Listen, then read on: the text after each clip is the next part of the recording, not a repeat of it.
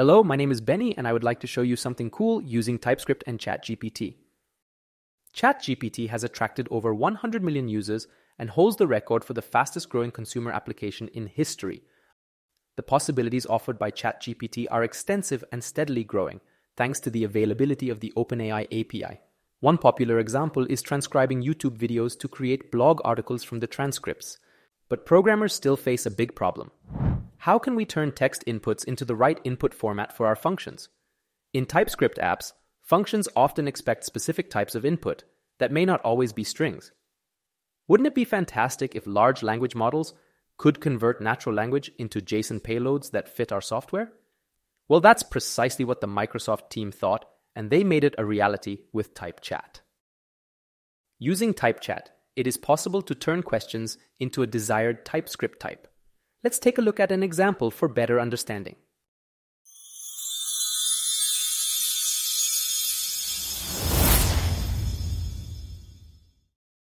The function report travel duration represents the business logic of our demo application and requires a specific input type called travel. The travel data type consists of origin and destination of type string and a mode defined with a union type. What we aim to achieve now is to have TypeChat generate this payload type from any given text. For this purpose, I have already prepared 3 texts. 1. How long does it take me to go from Berlin to Munich by car? 2. How long do I have to cycle if I want to travel from Potsdam to Berlin?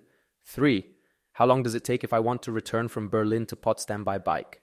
To convert these texts into payloads, we just need to use TypeChat.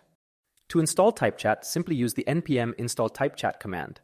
I'll guide you now through the functions that you can import from this package.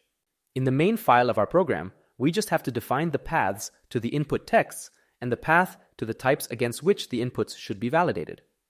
Furthermore, it is necessary to select a language model to process the inputs. TypeChat is designed to be model neutral and offers basic integration with the OpenAI API and Azure OpenAI services. If you are using the OpenAI API, it's important to have an active subscription to avoid getting rate limited with HTTP 429 errors.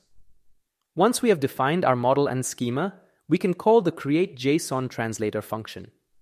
It takes a type argument, allowing us to define the type for our resulting data. All that's left to do is start the program by running the process requests function. This function takes a prompt to present to the user, the path to our text inputs, and a callback function that will be invoked for each line of the text file.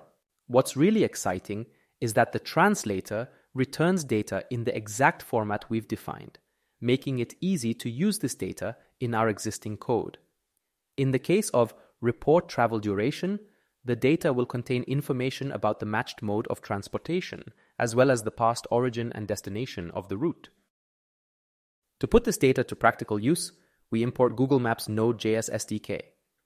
By doing so, we can effortlessly access Google's distance matrix API and obtain the distance between the 2 locations, along with the estimated travel time using the provided mode of transport.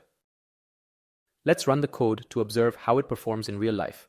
To validate its accuracy, I've added a log statement that displays the JSON payload generated by TypeChat and the distance report. With all the API keys set up correctly, we can now observe the resulting JSON payloads and the response from Google Maps, all based on conversational texts. Let me mention a few points about the demo. It is built using the ECMAScript module's syntax, which is why I have set type to module in the package.json file, along with setting module to ES2022 in the TypeScript compiler configuration. With the ES2022 module definition, we can use top-level awaits, have ESM support, and context-specific metadata through import.meta. Using import.meta, we can replicate the special constants from Node.js to get the file name and directory name based on our current module. Additionally, we should import node-specific modules using the node prefix and apply JS file extensions in our local imports because ECMAScript modules enforce file extensions. If you want to give it a try yourself, I've made the repository available on GitHub. I'd like to also thank Dan Wallen for his showcase of TypeChat. I'll include the link to the video in the description.